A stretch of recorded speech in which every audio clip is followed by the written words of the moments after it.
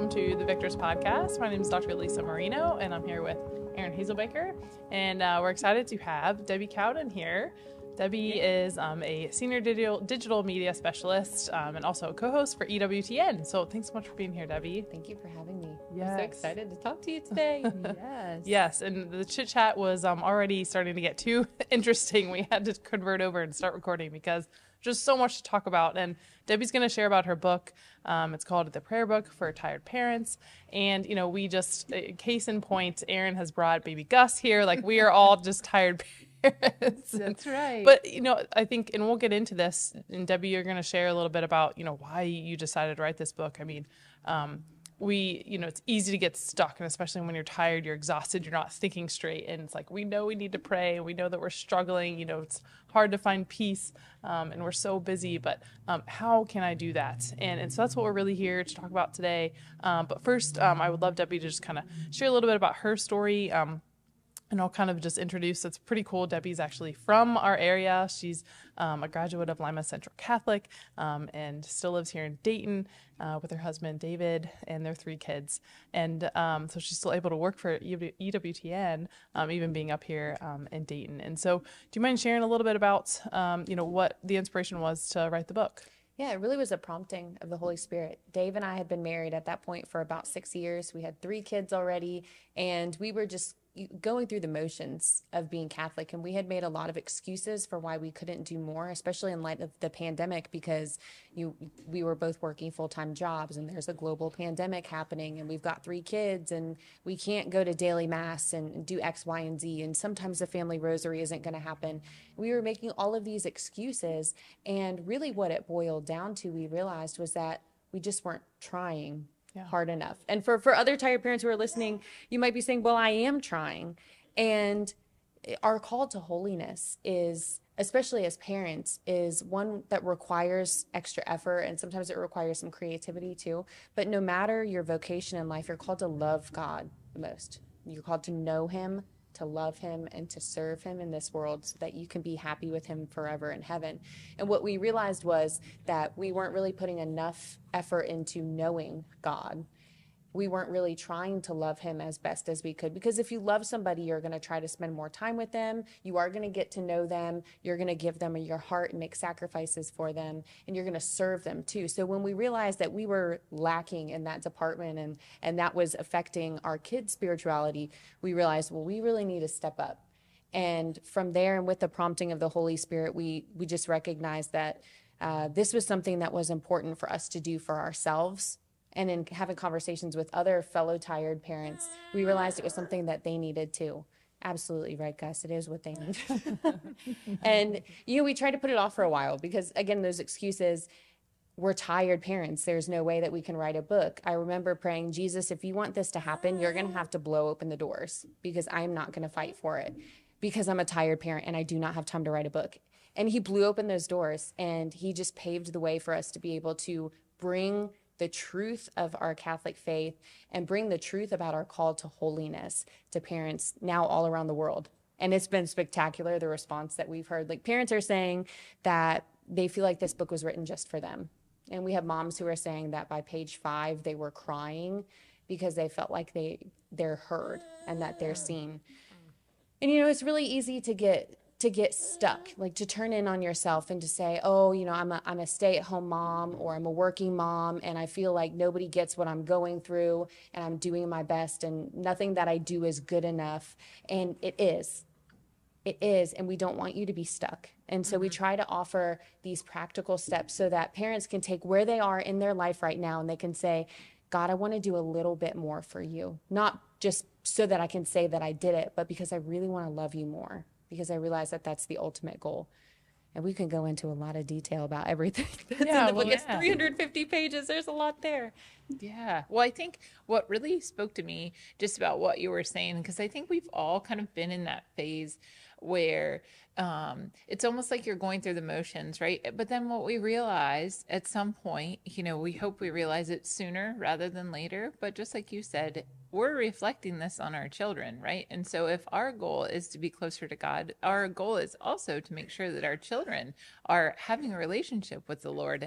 And so then when we are stuck and just not, making those right choices, or just saying, oh, I'm just going through the motions, then that's really what resonates with me, because it's like, you're right. Now I'm reflecting that to my children. Like, oh, it's okay to skip, or it's okay to avoid these things, or it's okay. Oh yeah, we had a crazy day, so we can, avoid, getting to mass, or we can avoid, saying that rosary, or doing those, extra prayers, etc. So, I mean, I think that's what really speaks to me about what you were saying.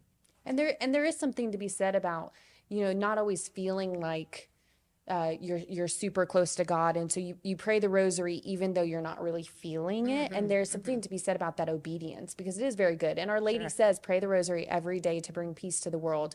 What we recognize, though, is that the more we do those acts of service, and the more we try to incorporate the family rosary, individual prayer time together as a family, going to Mass and going to adoration, receiving the sacraments, the more we do those things out of love for God, even when it doesn't feel good, the more graces we receive. And it's like when you're tired and you don't want to work out, but working out is going to give you the energy later on. So you do that act of obedience right now.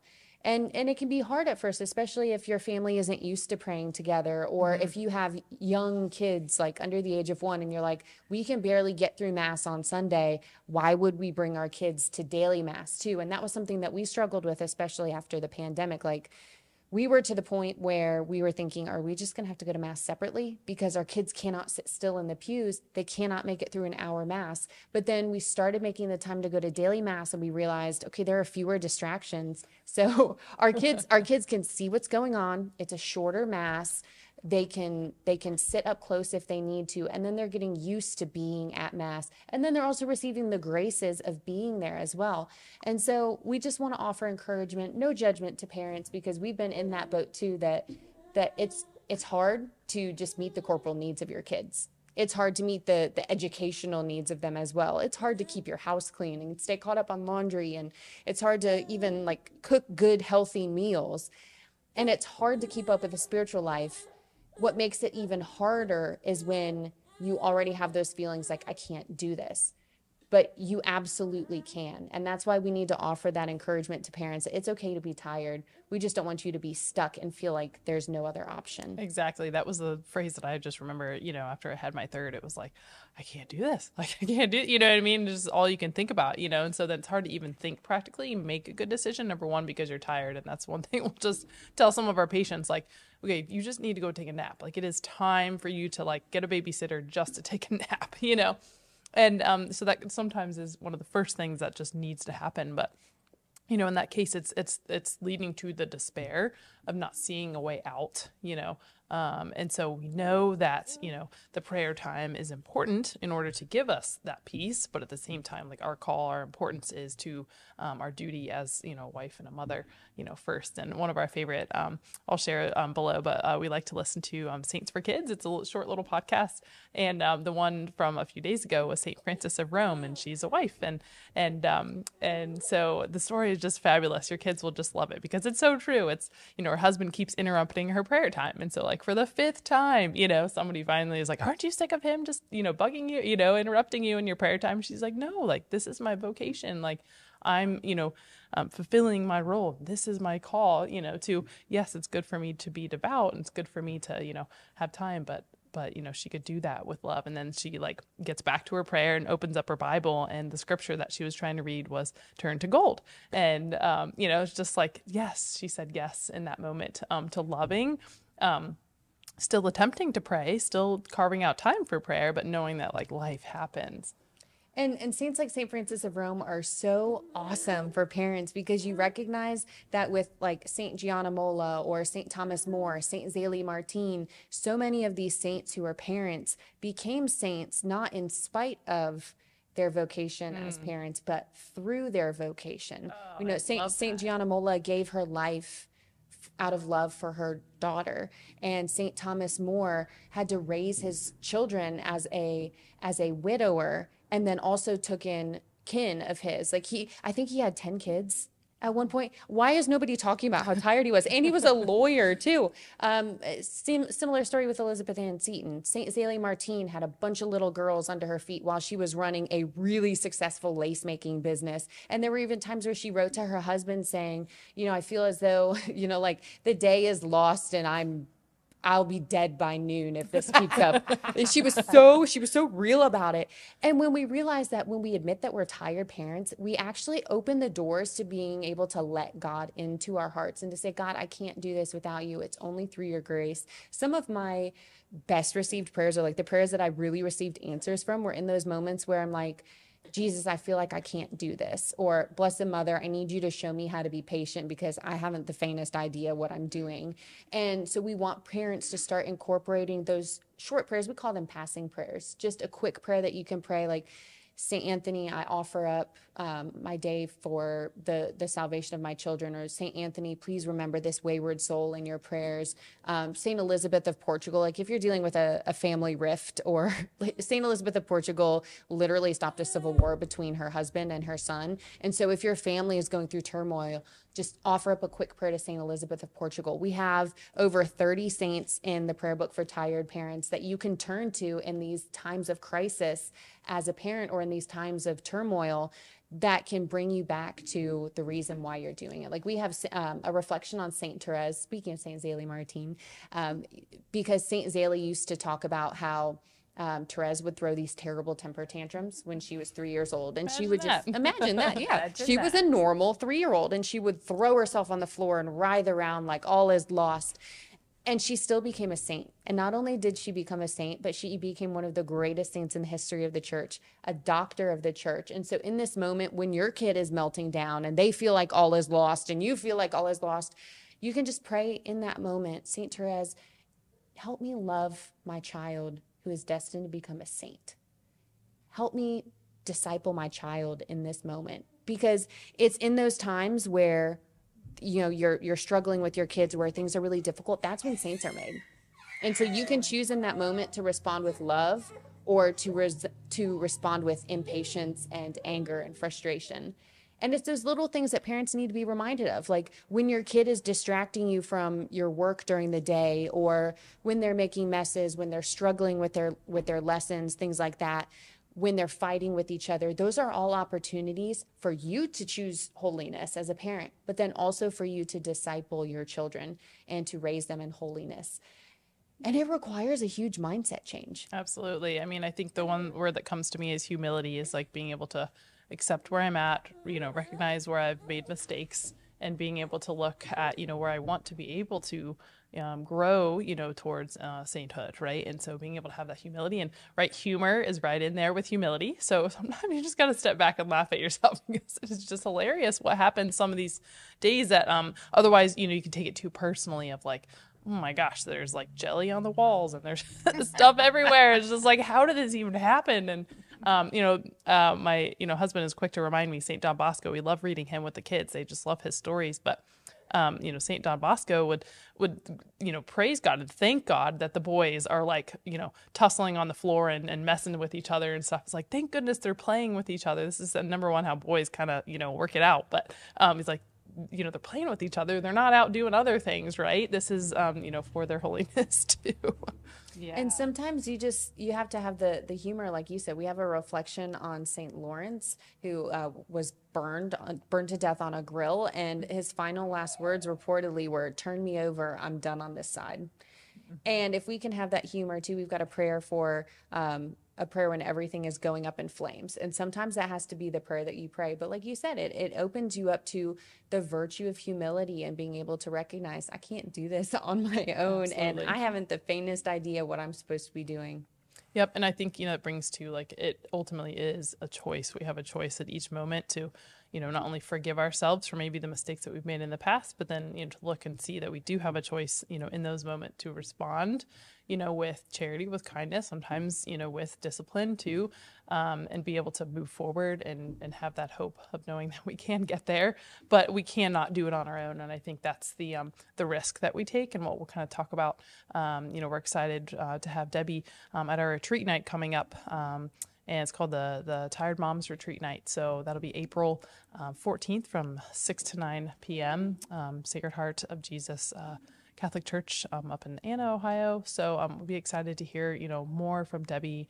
But we want to be able to talk about those practical steps for you, individually and for your family, because really looking at taking despair and turning it into hope, and how can we turn this around, and how can we laugh and bring in some humor, into our lives too. And then Erin will be excited to discuss some functional medicine strategies too, because what if the fatigue is beyond, I know I'm sleeping better, what is it? But what if it's beyond, just the lack of sleep? What are some other things that we need to, discuss on a level of fatigue and exhaustion? Yeah. So we'll be bringing in some of those things as well. And I think what I really love about this retreat night and about Debbie's book too is the idea that, we all need to start somewhere. And so depending on where you are, maybe you haven't made it back to Mass yet. Maybe you and your family, you saying, oh my gosh, I have a 2-year-old. How could I possibly get to Mass? Or I have a 1-year-old, or I just gave birth, or, whatever your story is. And that's what we really love just about this book and about this retreat night is we all need to start somewhere. So I think it's really important for people to understand that it doesn't matter whether you're somebody who has a calling or is feeling like I need to attend Mass every day, or if you're somebody who's like, how could I possibly even attend Mass, period, right? And so that's what I really love about your book, Debbie, and I'm really thankful for that. Can you tell us a little bit about your background as far as, being a mom and you and your husband, and were you always this devout? Were you always somebody who had a calling, to attend daily Mass? Honestly, we have grown a lot over the past couple years. I was just talking to my husband last night about how Dave, with where he is now in his spiritual journey, is not something that he ever could have sustained several years ago. Or like Dave, as being the father of 3 with a 4th on the way, is so much stronger and so much better equipped than Dave as a first-time dad. Sure. And part of that just comes with having more kids and figuring out the routine. But also we've had a come to Jesus moment, basically. And the time that it hit the hardest was right after the pandemic, where we were recognizing that we can't really be lukewarm about our faith anymore. We can't just go through the motions of being Catholic and can't just do Sunday Mass.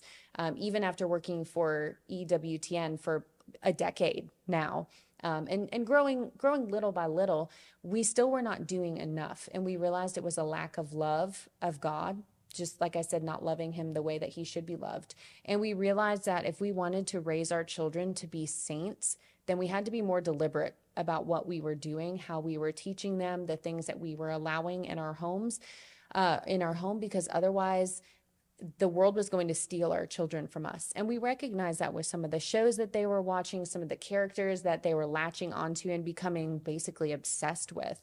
And we didn't want that to happen. So it required a very deliberate shift for us. And this has been something that's been going on for several years now.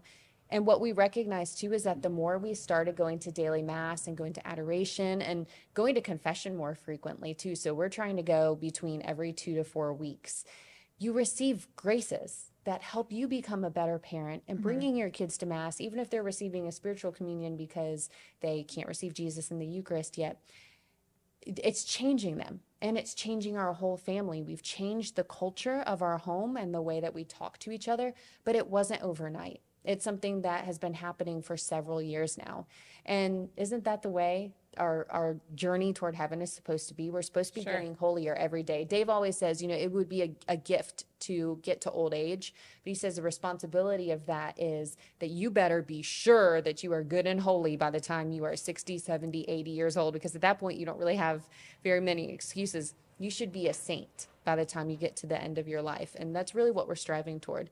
And we've seen a huge difference with our 6-year-old. She used to be afraid of going to confession because she thought that she was going to be getting in trouble for the sins that she committed. But then just last night, she was telling me that she wants to have a squeaky clean soul for Jesus. Aww. And she said, can I go to confession every day? And I'm like, well, I don't know if you need to go every day, but like every 2 weeks is great. And she's like, good. Well, I do want to receive the Eucharist every day. And I'm like, how can I refuse? Like when your 6-year-old says, I want to receive the Eucharist every day, you better step up as a parent and you better do everything that you can to help meet that need for your child. And it's so encouraging. The more we do it, the more we enjoy doing it. And it's not really so much out of obligation anymore as it is truly out of love, that you really grow in this desire to love God more. But it's been a process for us. Yeah. I think what I most relate to, just as we're talking today, is I was once that mom with like all the kids, as if I'm not still the mom with all the kids, but, who at church, is one of them's climbing under the pew, the other one's climbing over the pew, and the other one's in my arms while I'm trying to tackle the other two, or whatever. And in that moment, it's like, there's no way I can do anything else right now. There's no way I can't add anything else on. I can't do anything differently. But when you take a step back and you start to realize, like, okay, this is a journey. This doesn't mean that tomorrow I need to be doing all the things, but I can start maybe adding one thing. What can I add? What can I add? And in those moments, I'm going to tell you, the best thing to add is some quiet prayer time because Amen. that's what you need. Amen. But really, just understanding that it's a journey. I love what you're saying about that. And I think it does allow us to have some hope. In those moments, we love making fun of me, especially, but, of being that mom that's like, I've had it up to here, in those moments, it's like, okay, what can I be doing? And I love just some of your examples. So I'm really excited for a retreat night that we have coming up. I'm really excited for moms of any stage in that faith process, whether you're just starting out again, whether you're somebody who's, already a daily mass attendee, we can add and we can look and we can see, how can we add this to our life? And Gus wants to add something too, I'm sure. Yeah. And I mean, that's the other thing. So like Gus is a baby. He makes noises. That's what babies do. And like toddlers, they climb under pews, and 4-year-olds sit during mass and whisper very loudly, is mass over yet? Why is he talking so long? Like they do those things. And so we also have to remind ourselves too, as moms, that it's okay for our kids to wiggle in the pews. It's okay for them to not sit perfectly still while we're praying the rosary, that God fills in the blanks. And, Sure. we can invite their guardian angels to pray with us and ask them to be with us as we go to Holy Communion. But we need to just give ourselves a little bit of grace as parents and recognize that the journey is for us and it's also for our kids too. Absolutely. And they are looking to us, and this is the hard thing for me because it's kind of accepting like where I'm at. I'm like, oh, I am responding with so much fear or anger or, relying on myself rather than looking to God for help. It's like they're a mirror of us, and it's like, okay, God, I need help, and they're looking for me, to me to be the one that is like, no, it's okay. You're going to get there. One of our favorite phrases, Victress, it comes from the title of Mary, Queen and Victress of Schoenstatt. And Schoenstatt, it's, a child of Mary shall never perish. And it's like that trust that like when we, entrust our children, we entrust, to Mary, to Jesus, like they're going to get us there, and so like, can I have that trust in every moment that despite, what happens, even myself when I fall, that if I continue to stay faithful, if I continue to show up, like God will get us there. And it's the same way, like thinking about, like last year, my son hated handwriting, and now this year he's doing phenomenal and he loves it. It's the same thing. Like, okay, can I trust? We will get there. And I think as soon as we start to have that fear or I can't do it or this is not working, we stop like actually thinking, and it clouds just our judgment to be able to like step back and look at, the world and be able to make practical steps. And that's why it's helpful. I love like your book is for tired parents, and I think the one thing that, if we can say the devil will try to step in and try to separate you and your husband in those moments to try to like attack each other and rather see, no, like we're trying to do this together and it's going to be a natural, normal thing to try to separate us. But can we look at this together? We're really struggling with, meals right now. Like how can we have a family dinner and whatever the thing might be and unite, us between our marriage too. And then how does that play out, with our children? And that works so perfectly for every part of your life too, from your spiritual life to how you choose to raise and educate your children, to the meals that you're preparing, how you're going to make time to exercise and recreate as a family. Recognizing the graces of the sacrament of marriage are so important, because you can't do it without God, of course. You also can't do it without a spouse who is going to work with you, because if you're working against each other, then you're not going to make any progress. You'll be moving backwards. But it's so important to get your spouse on board too. And I've just got to say, I'm so thankful for Dave, because he is a go-getter. He is a lifelong learner, and he doesn't want to settle for anything less than his best. And he's still learning too. You know, he has a degree in healthcare, and he's still learning too about what we can do to do better for our bodies so that we're not tired, what we can do for our minds and our souls, and what we can do to help break some bad habits that could be affecting our kids later on. So I'm glad that we get to incorporate the body, mind, and the soul into our retreat night, because, you know, how can you focus on dedicating time to prayer or practicing patience if you're hungry, like if you're not getting enough protein or certain nutrients throughout the day, or if you're chronically fatigued because you've got some underlying issue? How is that affecting your ability to give God his due, not just in your prayer life, but also, you know, using the body that he gave you to serve him, to serve your family, and to serve the world? They're inseparable. I love that. I think that's why, from our perspective at Victress, and that's why it's so important to hit the big three, you know, body, mind, and soul. I mean, it's just it. You can't make the triangle without one of the sides of the triangle. And so, I can't just stress enough just how excited I am. I feel like it's just long overdue for us to, first of all, have this conversation. We're just really excited for the book that you guys put together. But we're also really excited for the retreat night. And I think, you know, again, I just cannot say enough or stress enough just the idea that, you know, this is for all tired parents. This is not just for folks who are, you know, on this end of the spectrum. Oh, I'm already doing the daily mass thing, or it's for all of us, right? And so I'm really excited, and we can't wait to have you, and Gus is excited too. Yes, and as much as we can't wait to hear more stories about all the interviews you've done, Krista Fanek and St. Gianna Mulla's daughter, and on down the list, you know, through working through EWTN, it's going to be great to hear your expertise. But really, this is about you guys, the listeners. We are so excited for you to have that joy. Like, you can have joy as a mom and in your role, whatever that might be. So please bring your friends, and we look forward to seeing you there. Again, the link to sign up is victresshealth.com/retreat. So you can sign up directly there. Again, it's April 14th, 6 to 9 p.m. in Anna, Ohio. And anything that you want to share? Just want to remind parents, you can do it. Sometimes we need a little bit of help, and it's okay to ask for help, but we absolutely believe that you can do it. You were made for this. God called you to this vocation because he knew that this was the way that you were going to become holy, and he gives you the intellect and the will to participate in that designing of your life of holiness and your life of wellness as well. So this is going to be the great start of a great journey toward holiness together, and I'm so thankful that I get to work alongside both of you. Yes. Well, thanks so much, Debbie. Yep. And why don't we end in prayer? Absolutely. Father, Son, Holy Spirit, amen.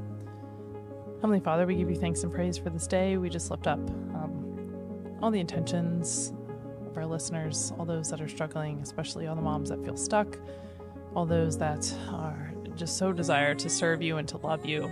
We offer up our families to you, Lord, and we ask that you would bless those that are in need of peace.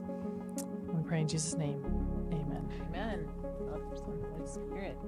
Saint Gianna, Pray for us.